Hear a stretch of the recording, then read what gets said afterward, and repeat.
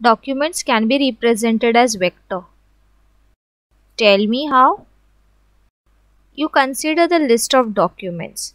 So those list of documents are actually the bag of words. अब मैं एक function f ले लेती हूँ जो कि वर्ड्स को मैप कर रहा है एक रियल नंबर से. सो हमारे पास डोमेन होगा और को डोमेन होगा. डोमेन क्या होगा? सेट ऑफ वर्ड्स जो हमारे डॉक्यूमेंट में है वो डोमेन होगा और को डोमेन रियल नंबर्स होंगे. Count of those words, that is the real numbers, would be my codomain part, and I am mapping the word to the real number. That is done by my function. So I can tell that it is a word vector over R, because हम मानते हैं कि ऐसे functions जो है वो एक vector को represent कर सकता है, इसीलिए we treat vectors as function.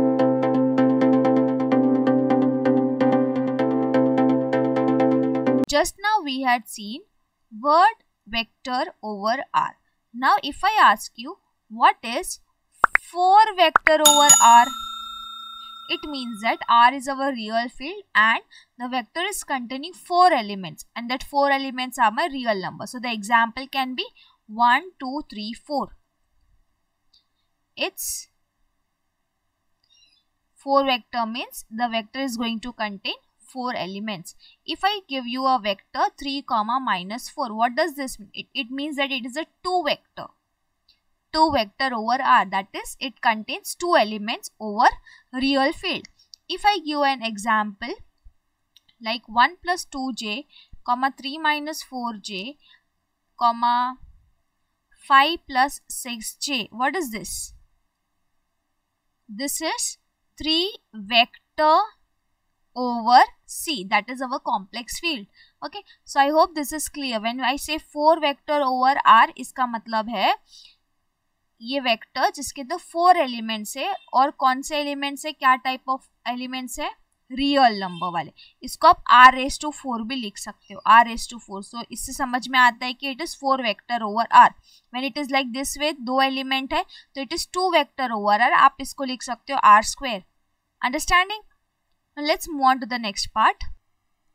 How do I represent the vectors using Python dictionaries? You know Python dictionary, it contains the key and the value pair, right? So if I give you a sentence, the ship sails on the sea. So how do I write a Python dictionary for this particular sentence? So I am going to write the word the, and what is the count of the word the? 2, twice. So this is a key, the, and value is 2. Next element I will write ship, and it is 1. The next element sails, (1), on, (1), comma, sea, (1). So this is how I can write a vector using Python dictionary. So here is a vector of words over R, है ना? Words है और हमने उसके respective R भी लिखी हुई है कि कितना काउंट है वो मेरा रियल नंबर से मैं इंडिकेट कर रही हूँ, और ये वर्ड्स हमने लिखा है. So this is actually word vector over R. Okay, so it is represented by what? Python dictionary. What all things can be represented by vectors? Let's see. If I give you a binary string, I give you, say the binary string is 1011. Can I represent this using vector? Yes, I can write it in the list. 1, 0, 1, 1. That is a vector. I have represented binary string using a vector.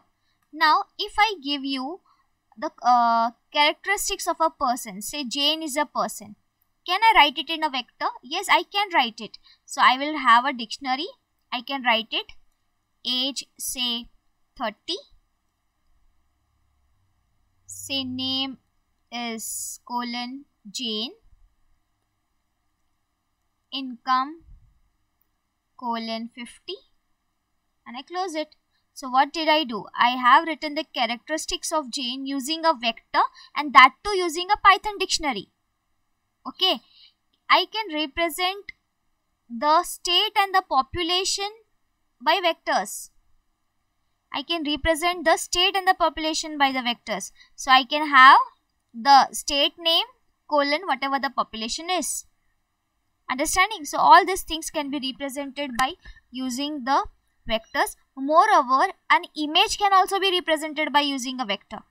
You want to see how? Here, see this. Here is my image having shades from black to white. So what I can give, this information, this pixel information can be stored as 0, 0 and the value is itself 0. This would be 0, 1, the value is 0 as it is a black color. This would be 0, 2, 0 as it is black color. This would be 0, 3 as it is a black color. And then when I come to this cell, I say that it is what? 1, 0. And I give the value as 32. This is 1, 1, 32, 1, 2, 32, 1, 3, 32 and so on. So I can represent an image also in the form of a vector, that too by using a Python dictionary. I hope you would have liked the video. This was all about how a vector can be a function, what are the things that we represent using a vector, and how vectors are represented in Python dictionary. Please share it with your friends. Stay tuned for more such videos.